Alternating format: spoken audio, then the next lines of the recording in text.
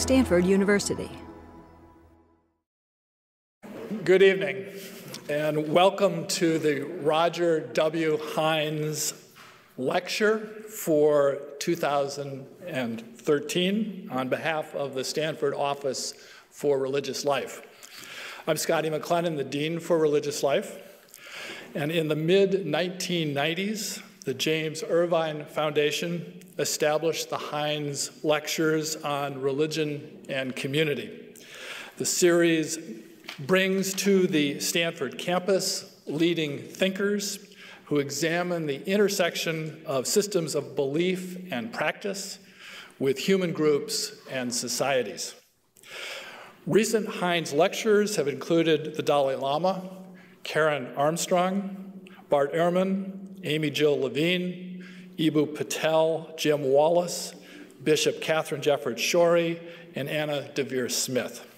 And we're thrilled and honored that Krista Tippett will be this year's Heyns Lecturer.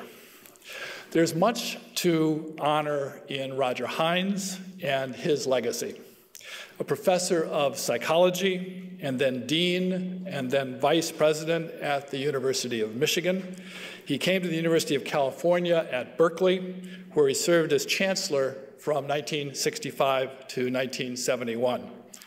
Heyns led the American Council on Education and then the Hewlett Foundation until his retirement in 1992.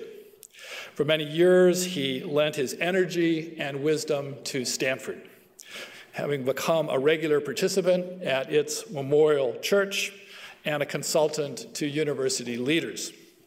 We're delighted to honor him again this year with tonight's lecture. And I'm grateful to Religious Studies Professor Emeritus Robert Gregg, formerly the Dean for Religious Life, who worked closely with the Irvine Foundation to establish this lecture series.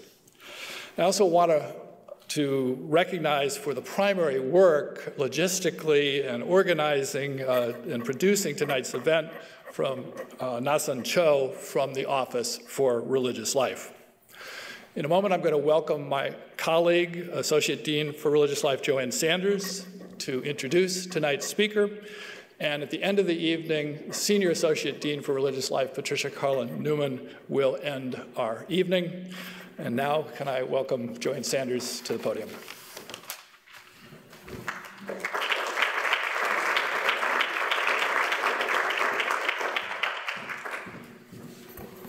Good evening, everyone.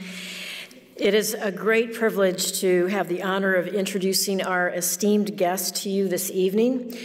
Peabody Award-winning broadcaster Krista Tippett grew up in Oklahoma, attended Brown University, and spent most of the 1980s in divided Germany. She was the New York Times stringer in Berlin, and I'm going to have to ask Krista what a stringer is. I'm a former tennis coach, and stringer has a different meaning for me. And also reported for Newsweek, the International Herald Tribune, the BBC, and Die Zeit. Later, she served as a special political assistant and chief Berlin aide to the U.S. ambassador to West Germany. She wrote her first book, Speaking of Faith, in part to answer the question she is often asked, how she went from that mode of geopolitical engagement to becoming a religious person and student of theology. When she emerged from Yale with a Master of Divinity in 1994, Krista saw a black hole where intelligent journalistic coverage of religion should be. She began to imagine radio conversations about the spiritual and intellectual content of faith that would enliven and open imaginations and public discussion. She says, it's always been very important to me to enlarge imaginations about how this part of life we call religious and spiritual actually works in real, far-flung 21st century lives. On Being with Krista Tippett, formerly called Speaking of Faith, is public radio's weekly program about religion, meaning, ethics, and ideas. The show is produced and distributed by American Public Media and is currently heard on over 200 public radio stations across the United States and globally via the web and podcast. With Speaking of Faith and its newest incarnation, On Being, Krista Tippett has inspired a new mode of intelligent, in-depth discussion about faith, ethics, religion, and meaning in everyday life. She says we aspire to create hours of radio that are beautiful, intelligent, nourishing, edifying, trustworthy, quiet, and hospitable. They are also challenging, but not in a way that puts people on the defensive or invites posturing. We invite listeners and give them tools to open their minds, to see differently, and to start new conversations within themselves. Her latest initiative, the Civil Conversations Project, is a series of radio shows and online tools for healing our fractured civic spaces. In conversation with Krista Tippett, guests like Terry Tempest Williams and Vincent Harding ask, how can we bridge the gulf between us caused by disagreements around politics and morality? I think all of us would agree these are certainly timely questions and considerations, offering all of us an invitation to honest and respectful dialogue. Many do agree that Krista Tippett is indeed the measured, balanced voice we need and is a trustworthy guide to the challenges of religion and faith in a dangerous, complex world. Please join me this evening in warmly welcoming to Stanford and our community a true original and authentic author, radio show host, and journalist, Krista Tippett.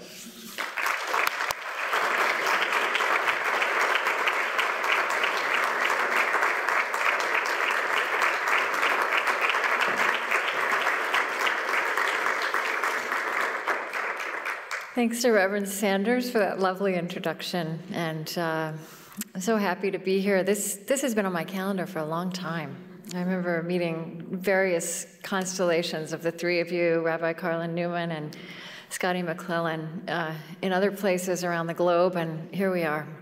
And I can't believe that I'm talking about civility tonight, this week. I do want to say we're going to have lots of time afterwards for a conversation here with whatever's on your mind, and I look forward to that. I'm happier in a conversation than in delivering a monologue. So I put the word adventure before civility months ago when we came up with the title of this speech, because I do worry that the word civility has connotations that I don't intend, of niceness, tameness, and safety. Little did I know that I would arrive here and we would be in the midst of a bruising week of government shutdown, and that civility in the realm of politics would seem like an impossible dream and far too small to resolve things. But that I'm not here to talk about political life. I'm here to talk about public life, and that is bigger than politics. Though we have narrowly equated these two in recent years, and I think we have impoverished ourselves as a result. So I want to start by pulling back and taking a long view of our moment in history. We are turn-of-century people. And this terrifying and wondrous century that we have entered is throwing open basic questions that the 20th century thought it had answered. Questions that are intimate and civilizational all at once. Definitions of life and death, of the meaning of marriage and family, of human relationship to the natural world, of human relationship to technology.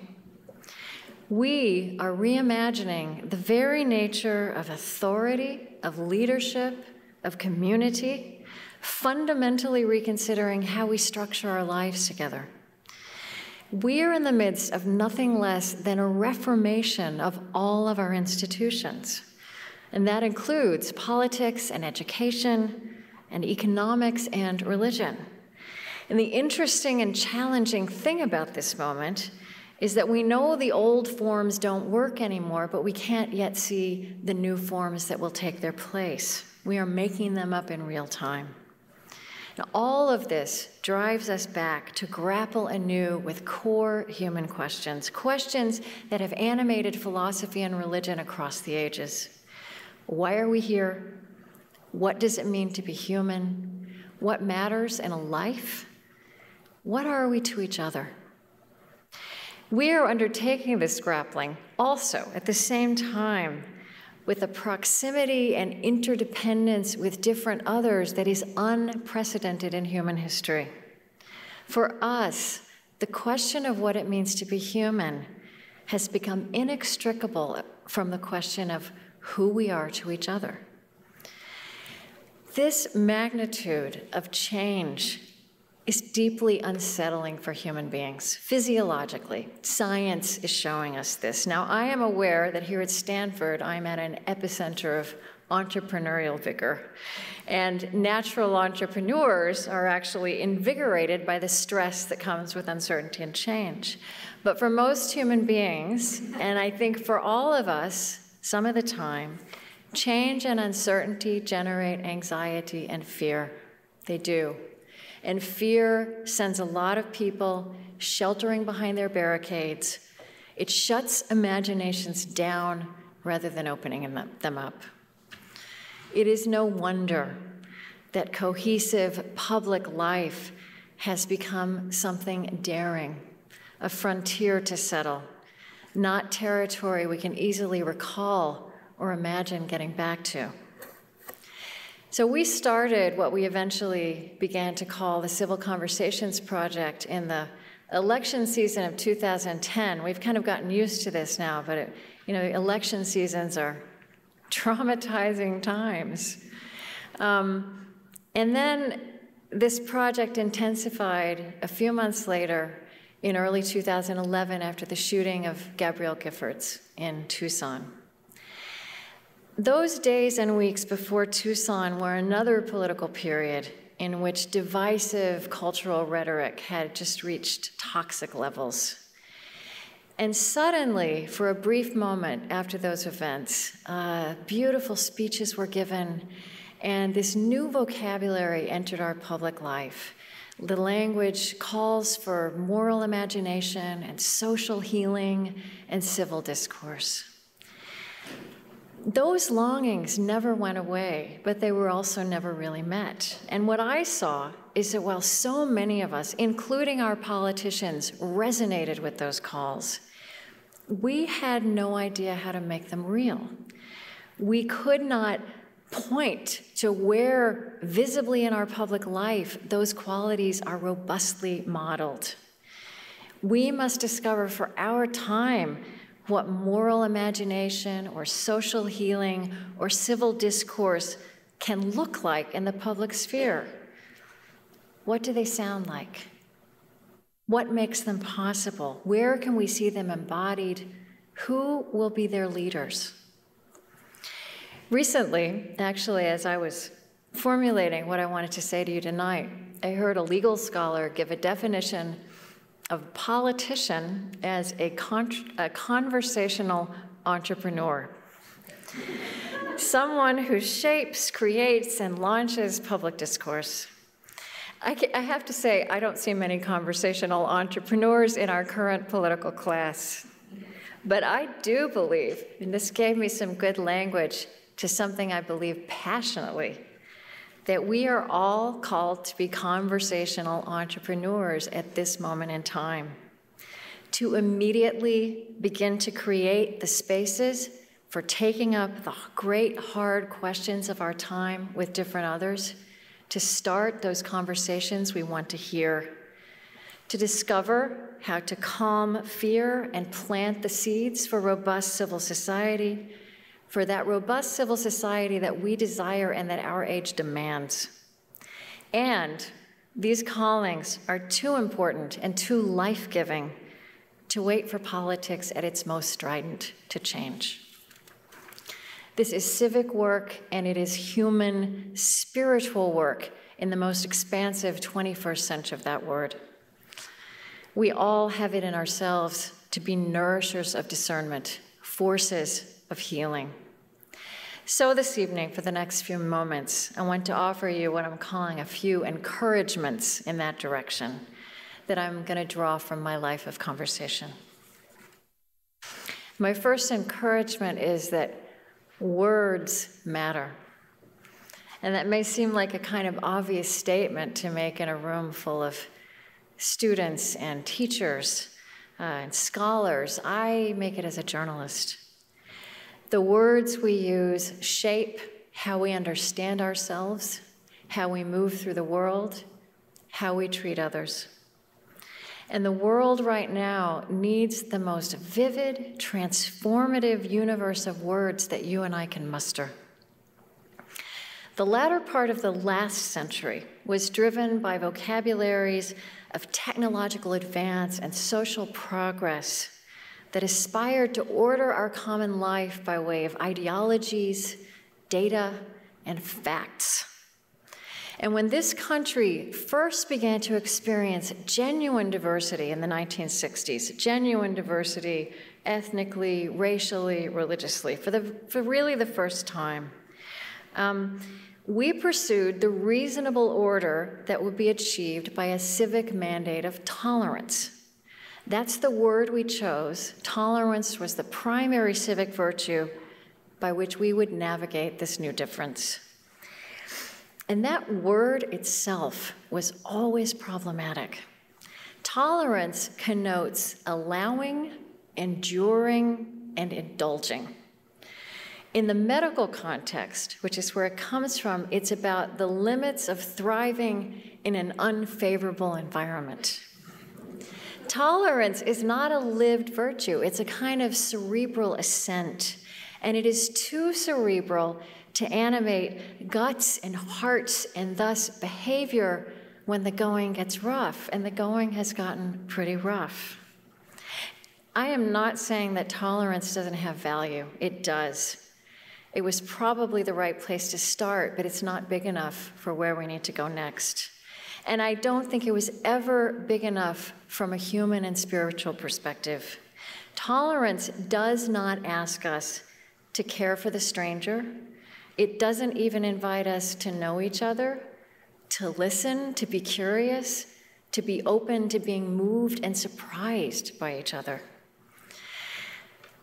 The week of the Tucson shootings back in 2011, as that all unfolded, we'd already put our program to be broadcast up on the satellite.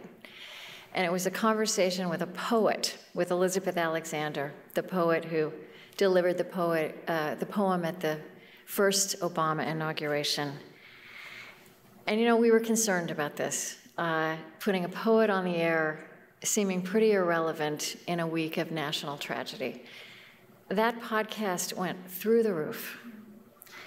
Elizabeth Alexander, in that week, talked about how we are starved for fresh language to approach each other. That we crave, and she said she saw this in her children as much as herself, we crave words that shimmer, individual words with power, words to convey real truth, which is something different from conveying facts. I think we've hit the limits of our collective belief in facts to tell us the whole story or even necessarily to tell us the truth. Elizabeth Alexander said, we need imagination and spirit to glean meaning in the midst of our quotidian difficulties and rise above them. And that is one of the reasons that poetry, her milieu, is magnetic. Poetry, she said, gets at undergirding truths, at the essence of the world and ourselves. Our spiritual and religious traditions have always known this. You know, naming is one of the original, fundamental creative acts in almost every sacred tradition I know of.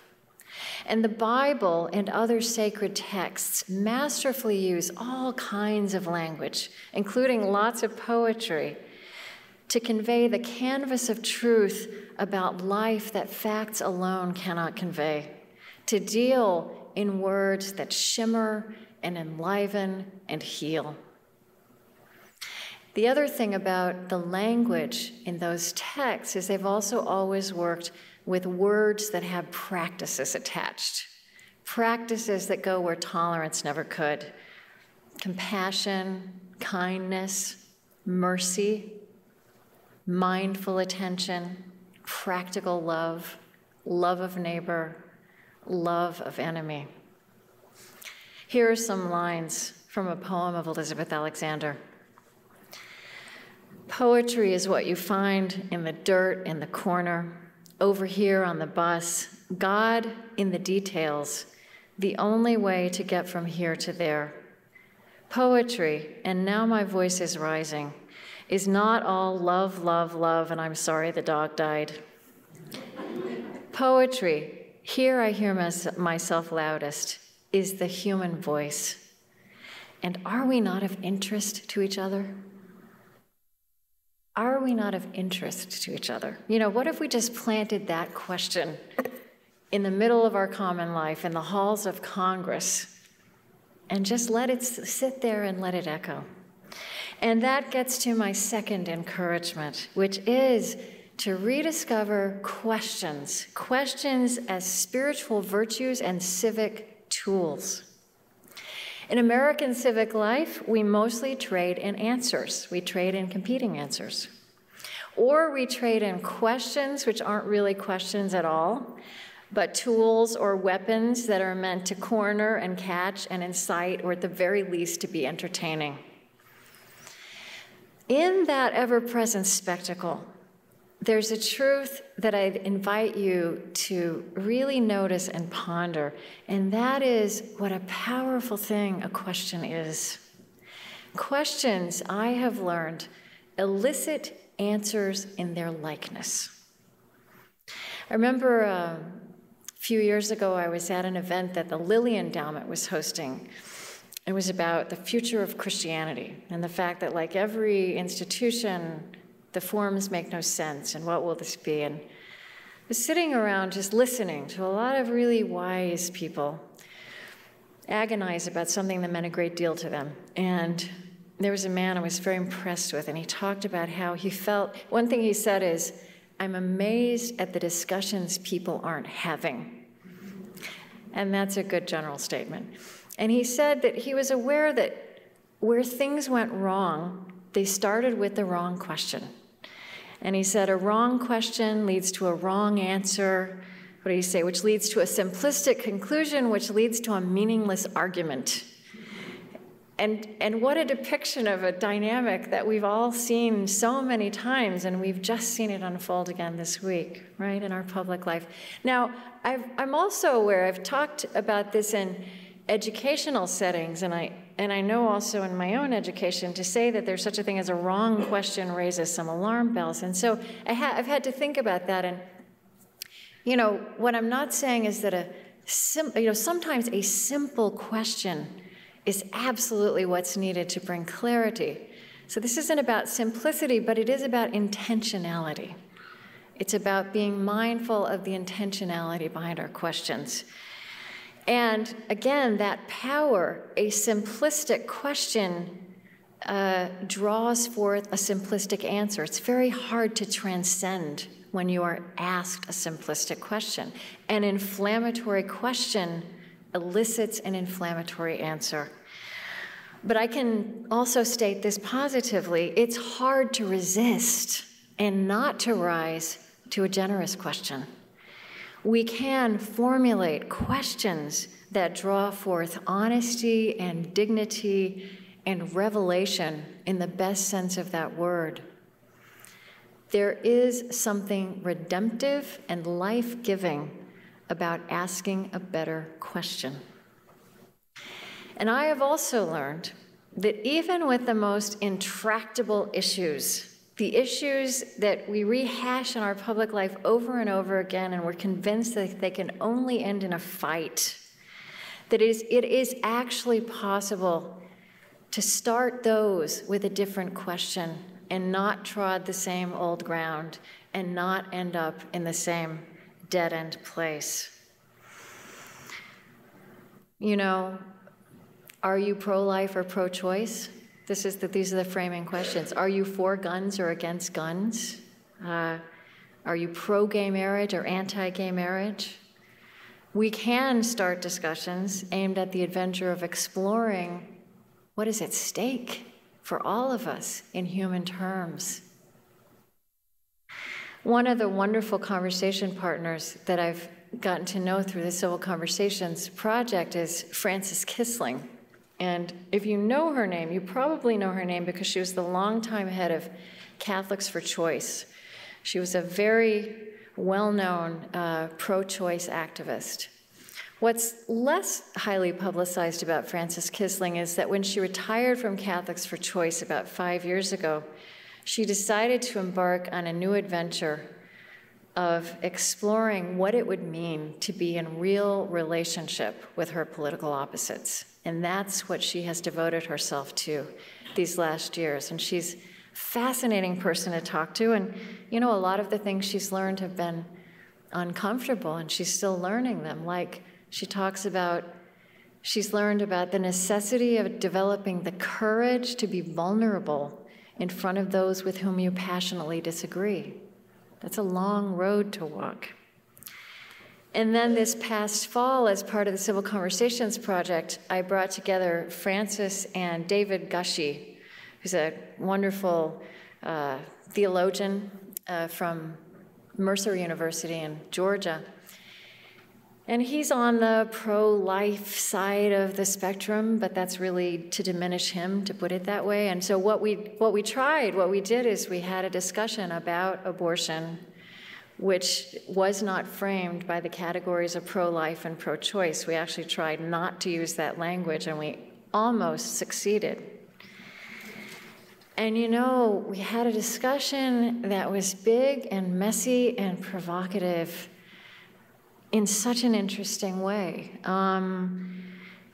You know, what I want to stress is that taking that language out of it doesn't make it easy or simple. It actually reintroduces complexity and the hardness. I mean, we ended up talking about things like whether the sexual revolution was good for any of us and how we might rehumanize and deepen our relationship to sexuality in public as well as private spheres. You know, this was big, unsettling, thrilling stuff, but it was all new. It was all fresh. So I want to stress that, you know, the conversations I'm proposing also are not about leaping to common ground. That's not the point of this. They're not about the move tolerance often made, which comes under the rubric of celebrating diversity, which has meant kind of putting diversity up on a pedestal and not engaging its messiness or its depths. This, what I'm aspiring to, is about engaging difference with humility and vulnerability and creating new possibilities for moving forward while being different and while even probably continuing to hold passionate disagreement. It's about how we can live together. Here's something Frances Kissling says. She's not a big believer in common ground either. She said, "I think that common ground can be found between people who do not have deep, deep differences. And in politics, you can find compromise, although I think that's up in question right now. Politics is the art of the possible. But to think that you are going to take the National Conference of Catholic Bishops and the National Organization of Women, and they are going to find common ground on abortion is not practical. It's not going to happen." And we could extend that. But she says, "I do think that when people who disagree with each other come together with a goal of gaining a better understanding of why the other believes what they do, good things come of that. But the pressure of coming to agreement works against really understanding each other." That's a provocative thought. And we don't understand each other. In my work, I have been very deeply formed by some words of the poet Rilke on living the questions, holding questions. He wrote that we should love the questions themselves as if they were locked rooms or books written in a very foreign language. Don't search for the answers which could not be given to you now because you would not be able to live them. And the point is to live everything. Live the questions now. Perhaps then someday far in the future, you will gradually, without even noticing it, live your way into the answer. These intimate civilizational questions we are revisiting as a culture are not going to be resolved anytime soon with answers we can all agree on. But surely we can agree that we want to live our way into the answers together. Which flows into my third encouragement, to honor the difficulty of what we face, the complexity of what it means to be human, to be realistic about how badly we've done this in recent times and that we are beginners again, to start small, to realize, for example, the critical importance of creating safe spaces before anything profound can happen.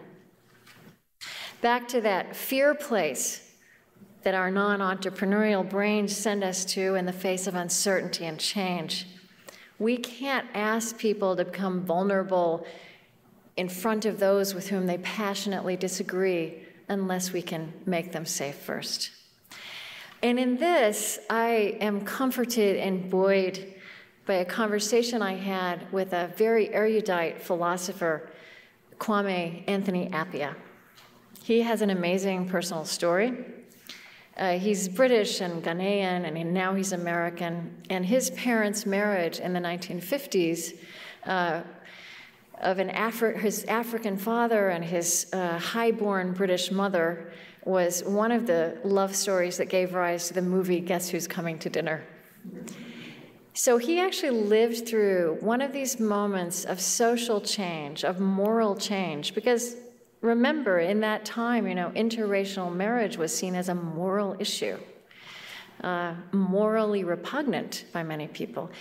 And that was something that, within a generation, people would look back on that and say, what were we thinking? How could we have lived that way? I find the memory that we make those turns in human society very comforting at a moment like this, where it's really impossible to see how we'll find our way out of this dysfunction.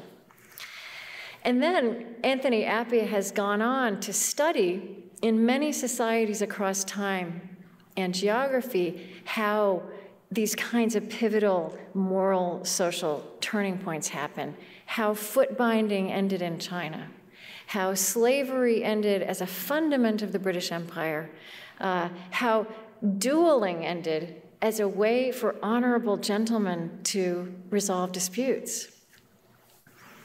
And what he found in all of these cases is that for a long time, there were people in those cultures who knew this was crazy, right? But change took place over time, across time, in the human heart. And then at some point where that has built, they wouldn't have used the term critical mass in China in the era of foot binding. What you get to, then the movements come along and they uproot the structure and the change happens. But again, what's comforting about what he found is that change comes about quietly by way of what he calls conversation, but in the old-fashioned sense. And that is conversation defined as simple association, habits of coexistence, seeking familiarity around mundane human qualities of who we are. So we called the show that we created with him sidling up to difference. That's a phrase he uses. Difference is something you can sidle up to. It does say that when you turn a dispute over to legislation, it becomes something of a conversation stopper. And that is one thing that we reach for very quickly in this culture, not only in our political life, but in our religious institutions and all of our institutions. Let's make a law and get this over. So, Anthony Appiah says, the way to set moral change in motion is not to go for the jugular, or even in the first instance to go for dialogue, not to go straight for the things that divide you. He says it's all right to talk about sports and talk about the weather and talk about your children, to make a human connection. And then he says down the way, if you have that background of relationship between individuals and communities that is in that sense conversational, then when you have to talk about the things that do divide you, you have a platform. You can begin with the assumption that you like and respect each other, even though you don't agree about everything. And we also all have a lot of those people in our own families, by the way. So we know that it's possible to navigate this and stay in relationship with people. And that maybe you can build on that. And you can know that at the end of the conversation, it's quite likely that you'll both think something pretty close to what you both thought at the start. But you might at least have a deeper appreciation for the other person's point of view.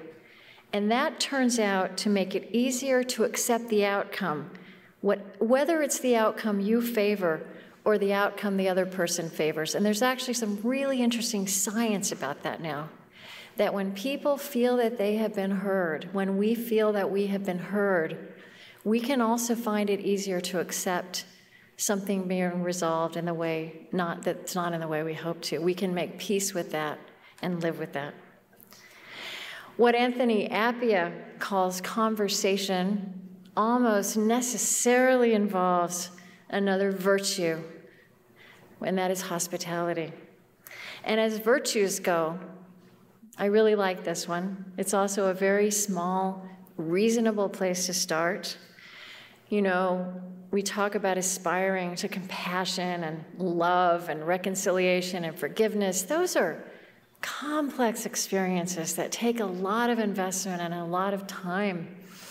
But hospitality, you don't have to love someone to show hospitality. You don't have to agree with them. You don't even have to like them. And yet you can be gracious in that same moment. So I say, when in doubt, practice hospitality. But then give that practice all the sophistication and complexity that it has in life when you offer it to your best friends, right? It's not just the issuing of an invitation.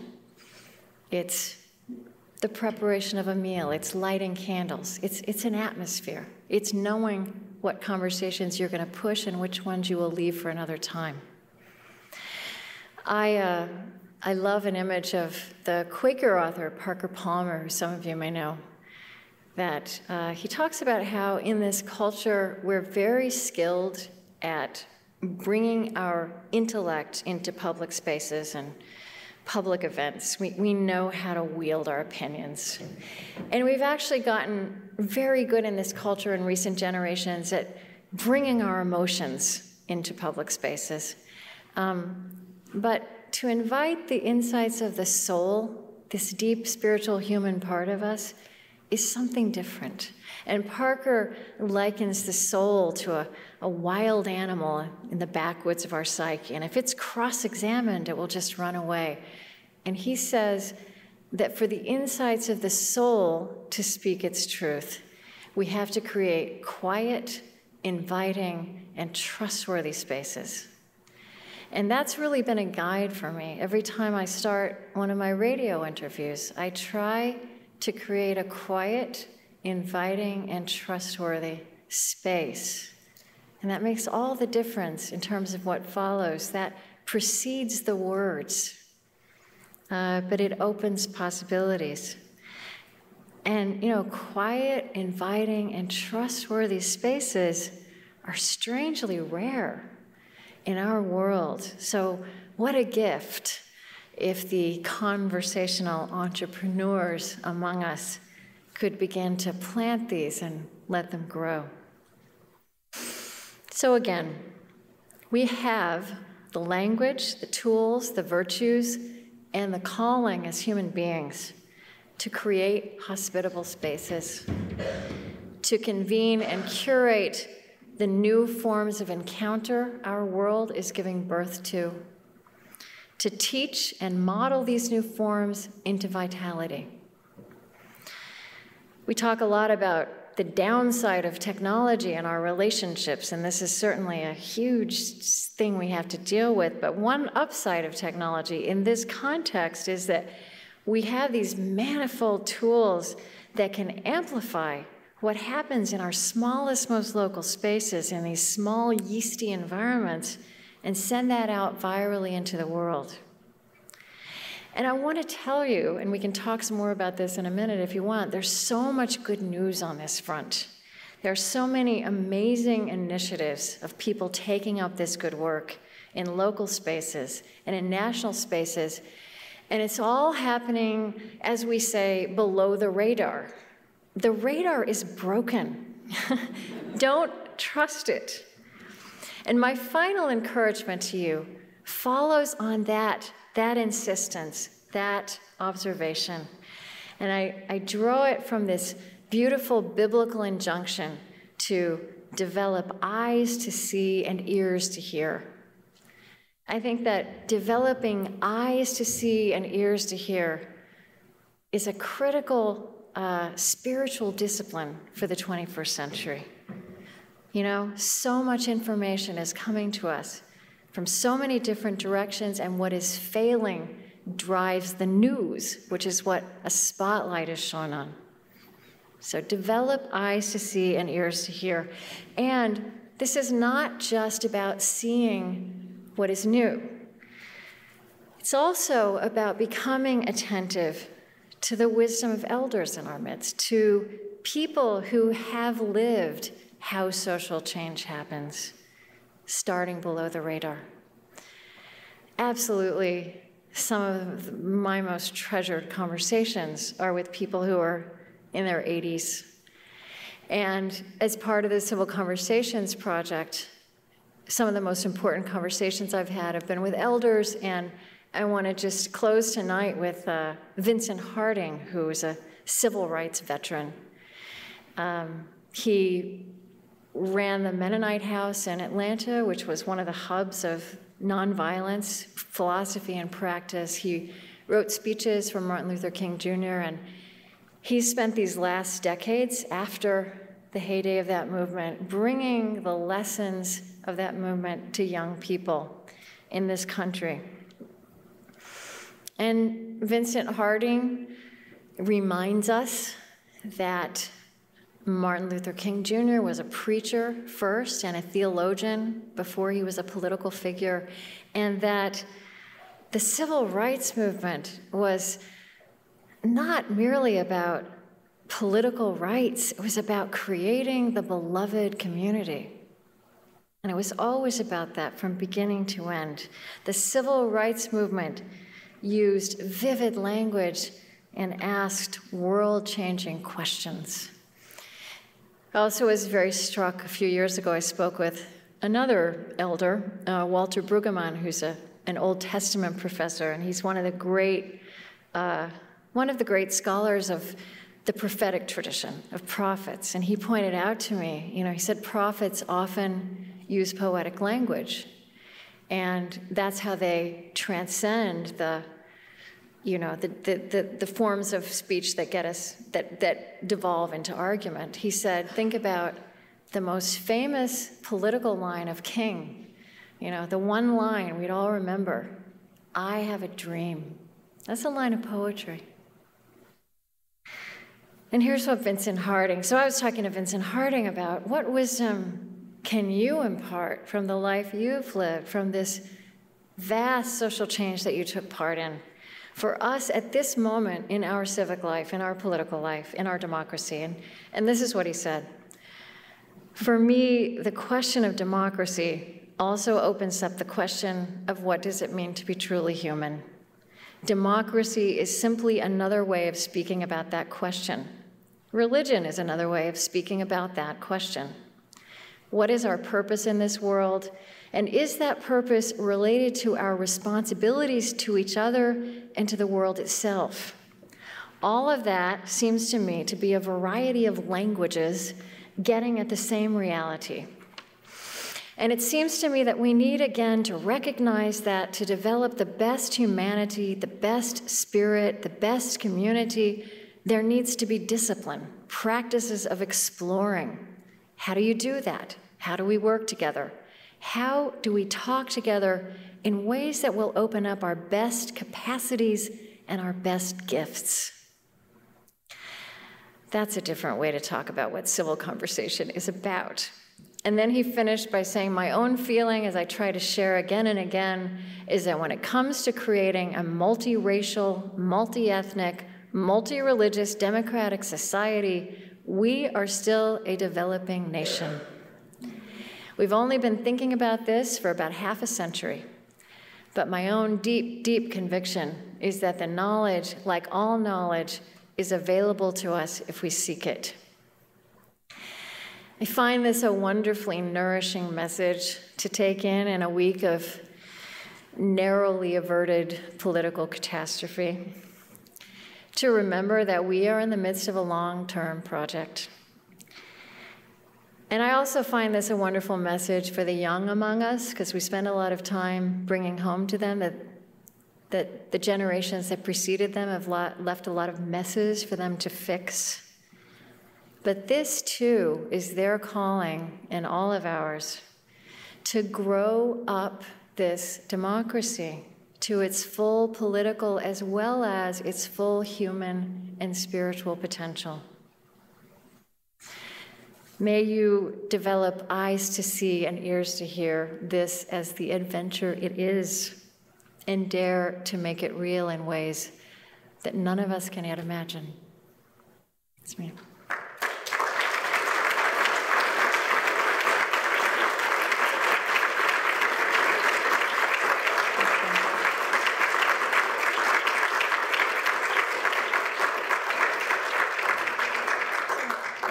Is there some water here? That's not there. Anyway, so now we can talk about that or anything else you'd like to discuss. Are we oh, thank you. Thanks. There's a mic coming around.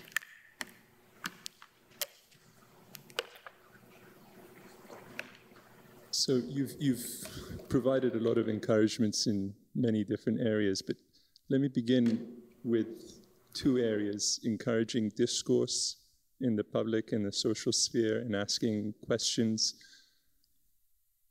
What specific vehicles can you recommend to instigate the type of discourse that you referenced in your talk?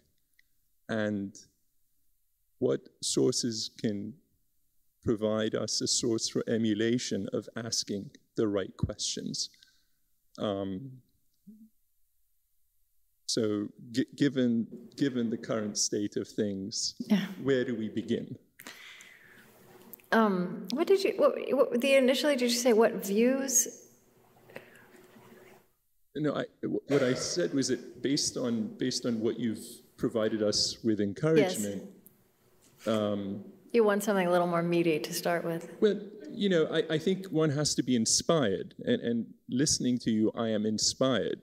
But leaving this hall, I'm still not sure where I begin. Certainly with my circle of friends, my associates, on an individual basis, I can begin to do that.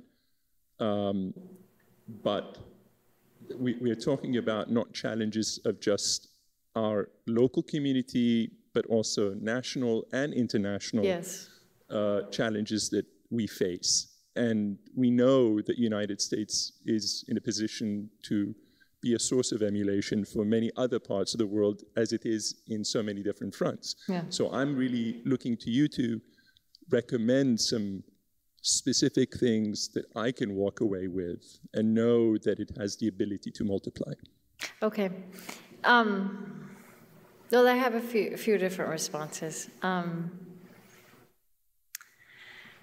One is that, there's this pivotal, like, piece of moral and this story. And there's this notion in Judaism, this essential moral imperative to repair the world. And I've been very comforted in a reading of that's we're called to repair the part of the world that we can see and touch. And I think that's where we have to start. And I think one way we get discouraged is, you're right. I mean, the problems are local, the problems are national, the problems are global. But I think that sometimes when we see too much of the problem, that becomes an impediment to beginning where we can. Just start trying to heal the part of the world you can see and touch. That's the calling. I can talk about some questions, some particular questions and ways of starting a conversation that are useful to me. I started to imagine that you could have a different that you could bring draw religious voices out in a way that was completely different than anything we heard in media, through some experiences I had at a Benedictine Abbey in central Minnesota, St. John's Abbey, which had been a real pioneer in the whole sphere of ecumenism when that was a big new thing in the mid-20th century. And they would take up huge theological questions that people had argued and killed each other over for centuries. But they would ask a theological question. They would pose a theological idea or question and say, answer the question through the story of your life. Theologically, if you're having a religious discussion, you could ask a question like, what is prayer, or who is God? Answer the question through the story of your life.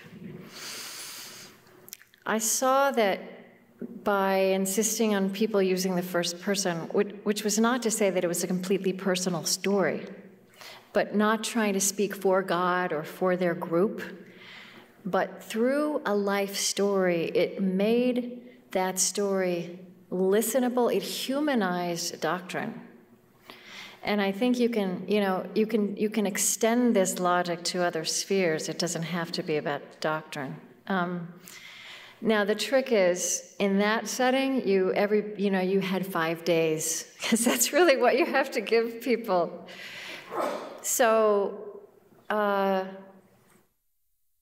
what I try to do in my interviews is, I have maybe 90 minutes with someone, and you don't even get to hear that whole 90 minutes when it becomes a radio show.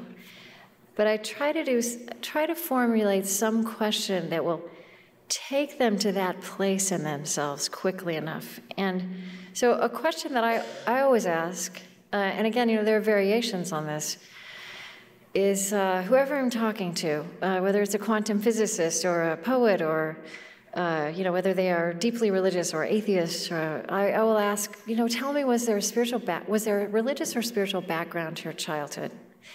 And the thing is, just think about this. Probably the most intimidating question any of us could be asked, including me, is, tell me about your religious or spiritual life now, right? That's okay, but tell me about the religious or spiritual background of your childhood. Everyone has a story, everyone. But more importantly, the reason I ask that question, although we may leave it behind and not return to anything like it, is about where it plants people.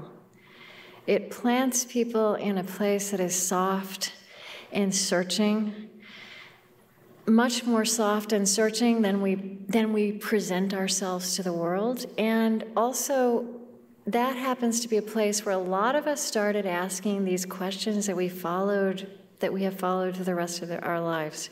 So humanizing the people and the subject at hand. I could go on about this, but I do want to say, this is a little bit of a plug for my project. Some of my colleagues are here. As part of this Civil Conversations project, a lot of people have been posing precisely that question to us, saying, we want to do this.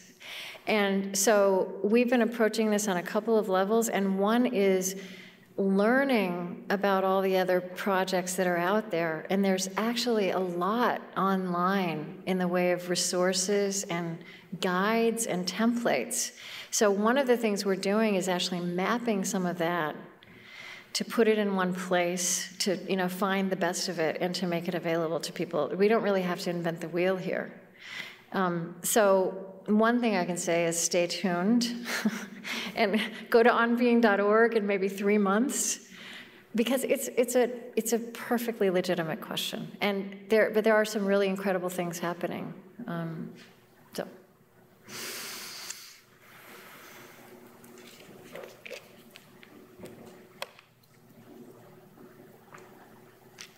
I just wanted to ask you, your discussion brings to me the concept of trust.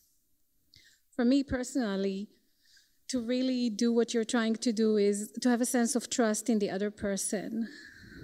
And I wanted to ask you, how do you personally deal with, do you always trust, or do you just bring your trust in into the conversation because it will bring probably a better outcome for the conversation? How do you manage issues of trust in a cynical, doubting, manipulating, misinforming environment that is so prevalent in the world that we live in? Yeah, so the question is about this issue of trust, and how does one give oneself over to that? And I, those dangers that you're raising are real, and that's why I talk about you have to create, there has to be structure around this. I mean, there can also be a great dinner party with it, but the kinds of things where you're talking about where trust would be an issue, or where people would genuinely have reason not to feel safe, that has to absolutely be taken into account. I also think that I hate to keep coming back to the same old issues, because there are other issues, but some of these areas like abortion or differences over same-sex marriage, issues over identity. Sometimes the people who are really on the front lines of that, whose identity is being called into question, probably shouldn't be the first ones in the room in that dialogue. I think some of us who are not intimately, directly threatened have to be bridge people. That we can't ask everyone to muster that trust to be in the room, and we shouldn't. But some of us, without being directly, intimately threatened, would be able to put ourselves in that place of saying, and this is what we're talking about, saying, I really want to understand why you care so much about this. I remember talking to Richard Mao, who was the president of Fuller Theological Seminary, which is a really one of the most important evangelical institutions in the world. And he's somebody who actually, on theological grounds, doesn't believe that churches should bless same-sex marriages. But he also believes that the measure of Christianity is as much about how you treat other people as what positions you take. And he also is very dismayed by the vitriol. And what he said to me is, I wish we could stop trading, our insults and try to understand the hopes and fears we bring to this, and just imagine a reframed discussion around that. Why are you so, what are you afraid of? Could we give voice, and also give voice to our hopes around it? But again, the people who are most intimately involved maybe aren't in that room, at least in the beginning. We can't necessarily ask them to be vulnerable.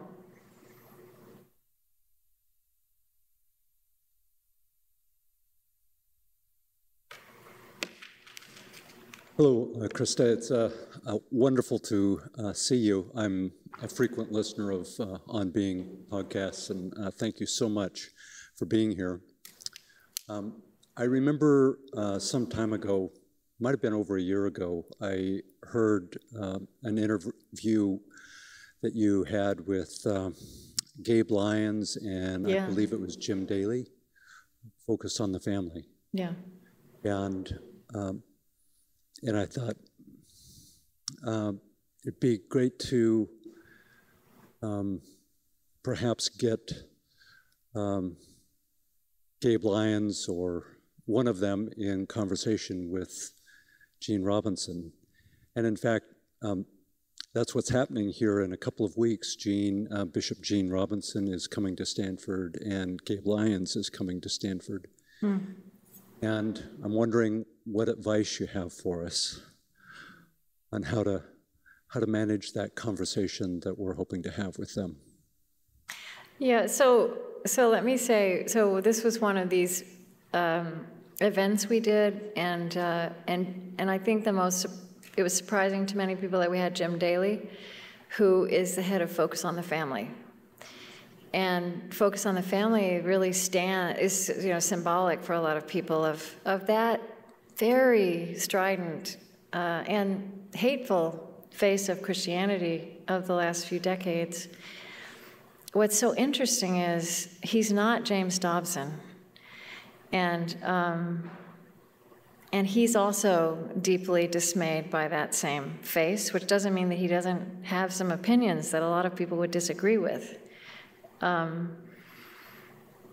But the spotlight has never been shining on him because I hold my fellow journalists accountable for this as much as the strident voices. It's like these voices throw themselves in front of microphones and cameras, and that's where the microphones and cameras go. Again, this is somebody who holds positions that have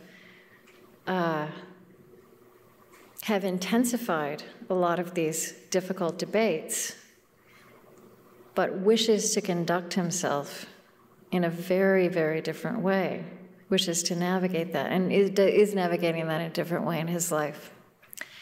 So what could I say about, I just think, this is so simple, but draw them out as human beings and not as representatives, including Gene Robinson. Not as the symbol he became, but as the human being he is.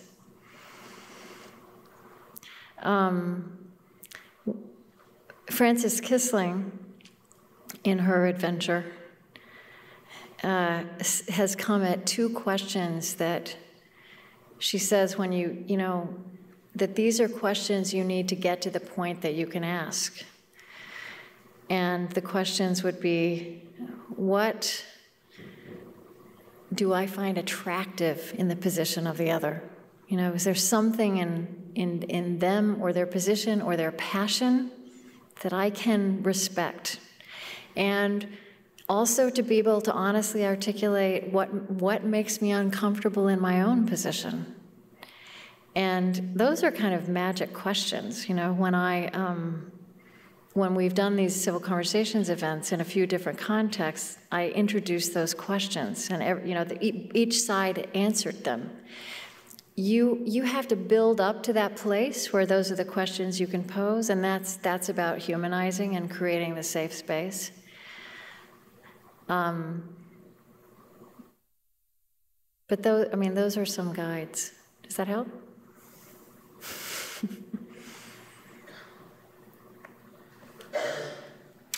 I'm sorry.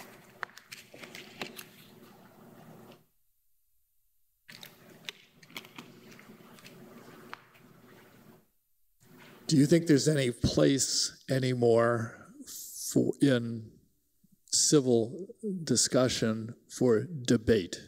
Because that's the way we often frame these matters, and we do it in the academy as well as other places, is a well-framed debate a way to get at these issues, or is everything you're telling us that's no longer helpful? Yeah, well, there's a place for debate, but everything shouldn't be debated. And one of the worst things that goes wrong when you turn something into a debate is you reduce it to two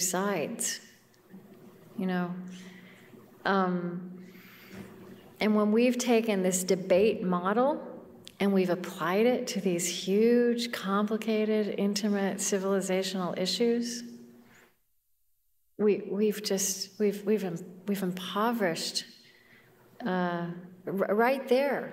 Right from the outset, we've limited where we can go. And the problem also, as we've really taken that to this macro level,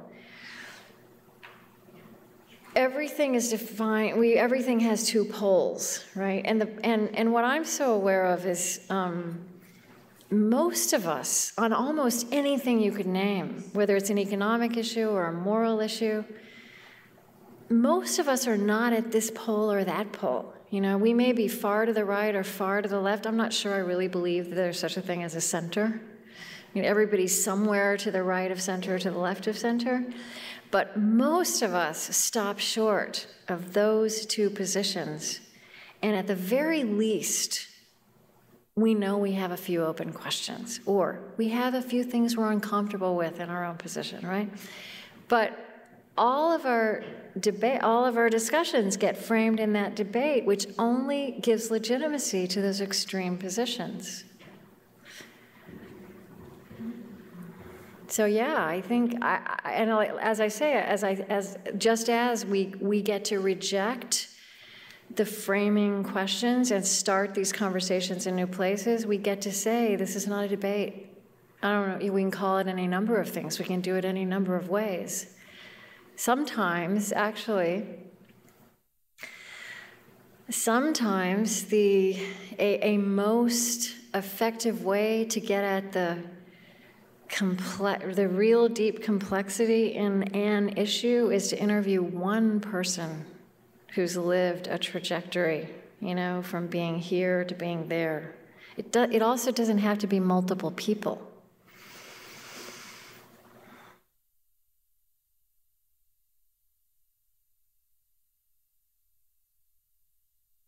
Hi. A running theme in your talk has been the reimagining of relationships. Oh, I can't hear you. Can you? I'm sorry. The reimagining of relationships is a running theme in your talk.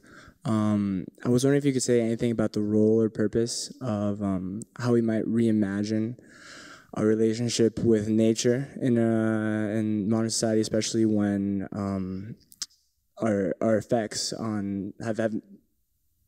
have manifested on a global, entire Earth-wide scale. I just wondering if you could say anything about the relationship with a non-human other, if you will. Yeah.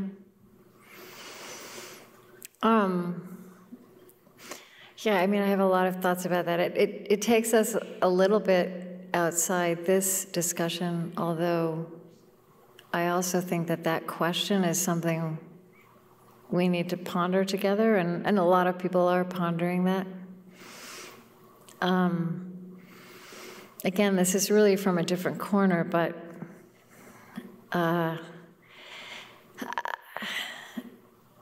I feel like something that actually religion has contributed to is the way in the 20th century we got a very kind of chin-up understanding of ourselves. I really feel like Descartes has a lot to answer for. I think, therefore I am. And one thing that 21st century people are doing is rediscovering their bodies. Like, it sounds so simple, but we got very disembodied.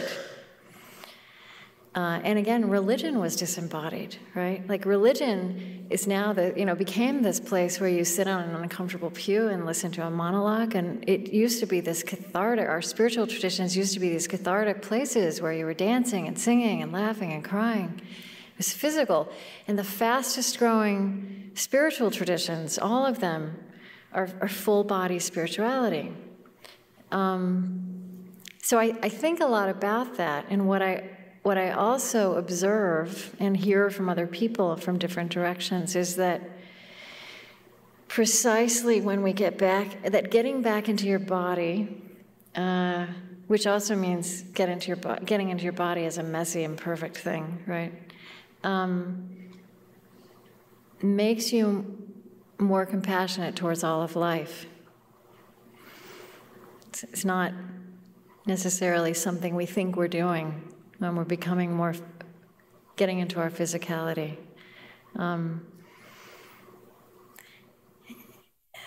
Yeah, and actually, I think in being more embodied is all. I mean, it's related to this discussion we're having in this sense that I think compassion flows from being more embodied.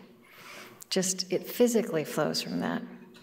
And if you look at all these debates, they're all chin up, right?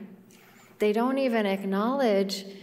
Even the talking heads, right? That's the language we use.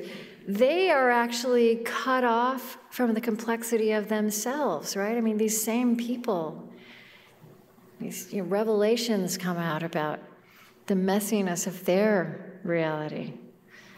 So I actually think you can, that's how I would draw a connection. Understanding ourselves as creatures among other creatures.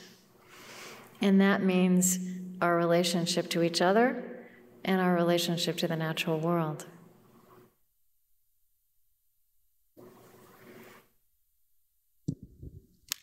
You talked about social healing, and I'm wondering if there's certain realms or areas that you are noticing or identifying nationwide of social healing, or are you really talking about something that happens more on that individual or small community level? But are there, would you be able to name, this is a thing in our culture that needs to be healed, that kind of a top 3 to 5 list? Oh, there's so many things that need to be healed. I think a great wound that a lot of people are feeling now is, income inequality, which is also a little bit, it's kind of a dry way to say it, but I think that this is incredibly painful for a lot of us, but people have no idea what to do about it. So I'm really longing to kind of try to wrap my arms around that. And I do believe that part of the reason it becomes such an abstraction is because we're so segregated in so many ways, in every aspect of our lives. We don't actually have relationships with those people we'd like to help. And so because we have no relationship, we don't know them, we can't have a robust imagination about what we could possibly do to make a difference. So that's one thing. Something else I actually would like to name is this whole matter of bullying. And I actually want to call this out because I think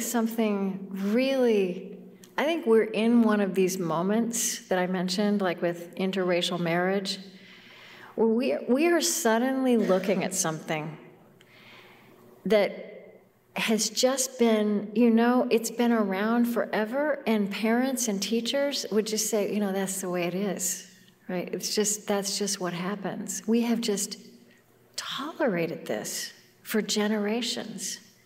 So, there's another terrible, terrible story right today about a young girl who committed suicide. These are terrible things, but what I actually want to make us aware of is this is a moment of growth.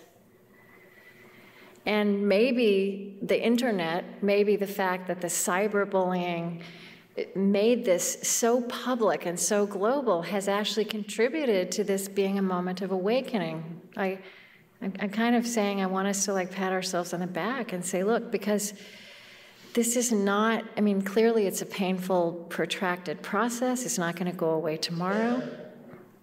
But suddenly it is one of these moments where we shake our heads and say, how could we have lived like that? So, that is that's a form of social healing that's happening, but healing comes by knowing the pain. Yeah. I really appreciate your words and questions, so I'm glad you talked about them tonight. And I think I remember that you have children, and I'm wondering, how do you teach conversation? And how do you teach, and at what age can people really converse? And just the education of conversation. Well, the difficult thing about raising children is, as much as you want it to be about what you teach, You know, it's really just about what you do, which is really hard. They're not listening to you, but they're watching you.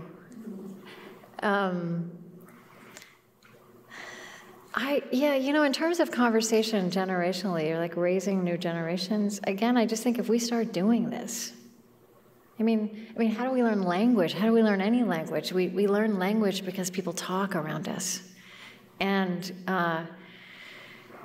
we will impart the art of conversation and a love of conversation, a respect for conversation by doing it and by showing it to kids. And, you know, honestly, I want to say I think it can, I just keep emphasizing this, it can start really simple. I think people should have dinner parties more and not worry about everything being perfect. Like, this is something people just don't do in this culture. And that's something that absolutely rubs off on kids if you live in a home where people are invited over, but we stress out so much. I mean, I'm talking about myself here too. You know, you stress out so much about, do you have time to prepare it, and what will you cook, and will the house be clean, and we have to understand that there's something much more important and life-giving that's possible here, and get over that. And yeah, so I mean, I honestly, I can't imagine something that could instill children with a better regard for conversation as part of life than living in a home where people are invited over to be in conversation. I always thought that your children must ask the best questions. That my children bring me down to earth. I would tell my children that you said that, and they would roll their eyes.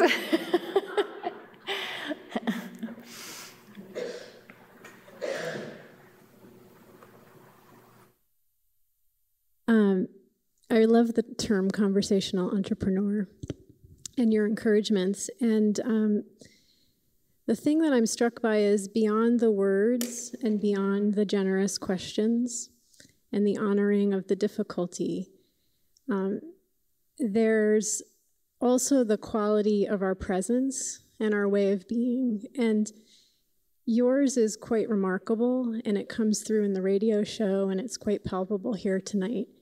And my question for you is, what practices do you have to bring forward this quality of presence and way of being, so that in a way you're an invitation into that soft, searching place without even the questions, just through the presence?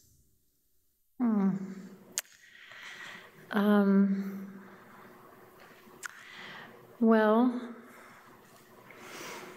I also have my rough sides, you know.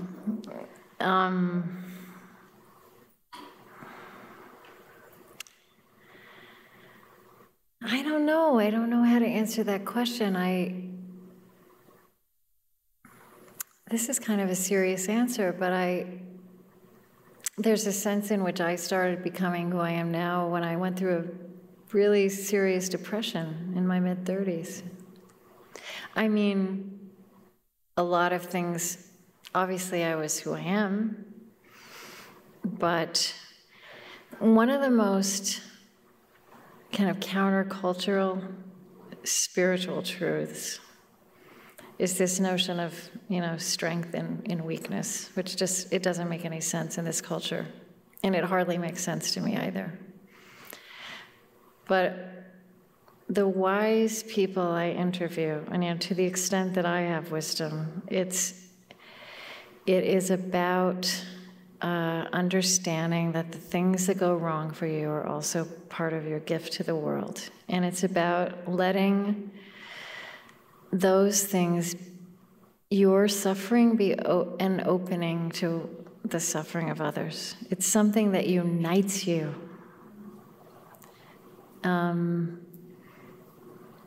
But again, you know, that's why my children are so great. Like I tell them people say that I'm so serene, you know, they just find this uproariously funny. And my colleagues would find it funny too. So, but yeah, you know, I want to say, Yeah, presence. I mean, I do work at that. And,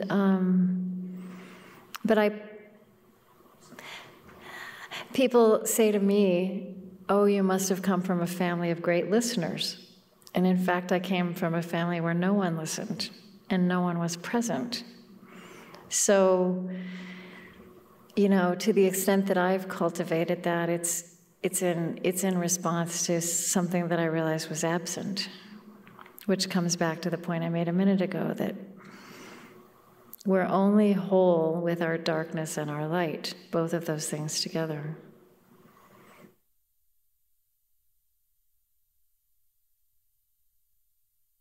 Hi.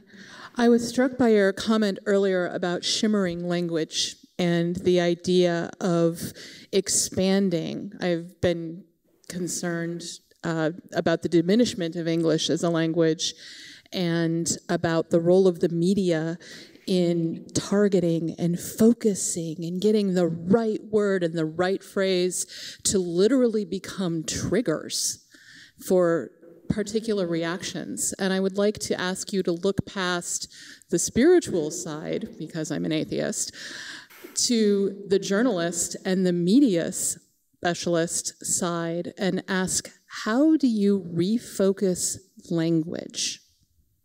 How could journalists refocus language? What's the role of the media? What's your role as a media specialist in fixing this? Well, right, you know, journalism could be a healing art, right? It could be. I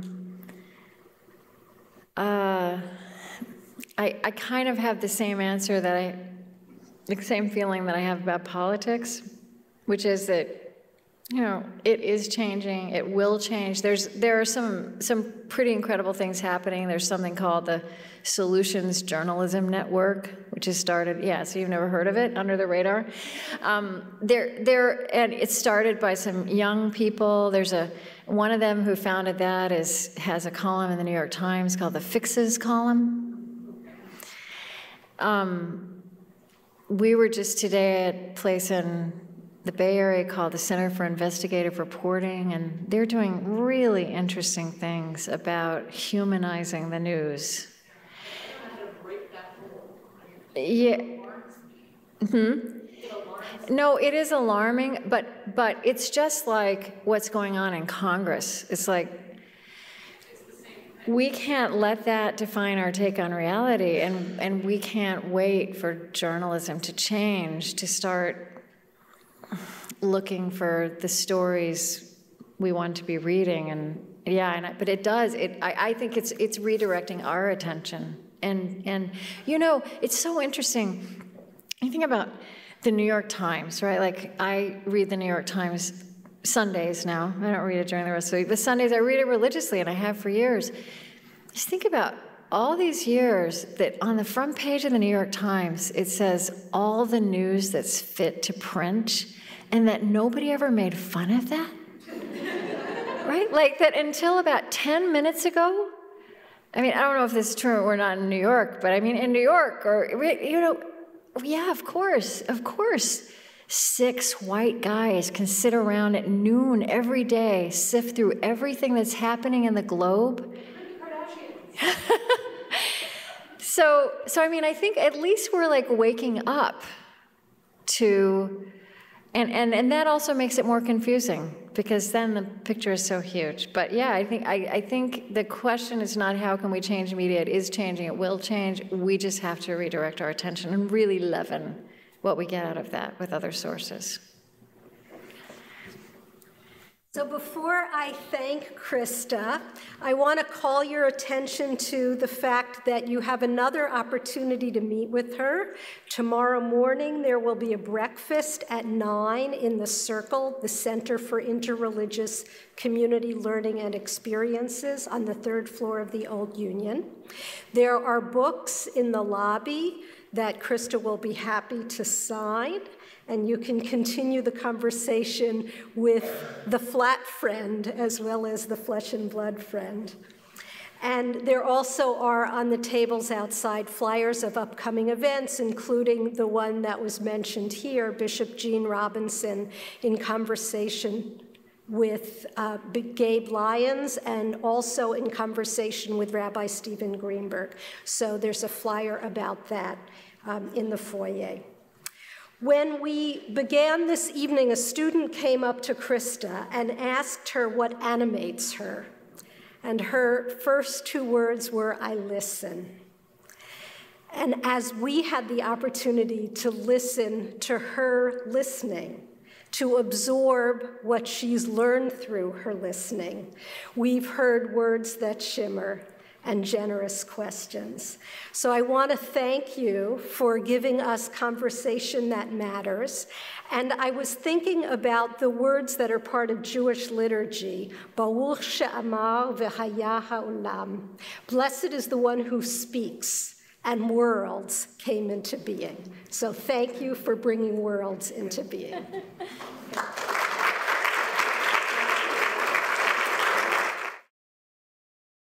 For more, please visit us at stanford.edu.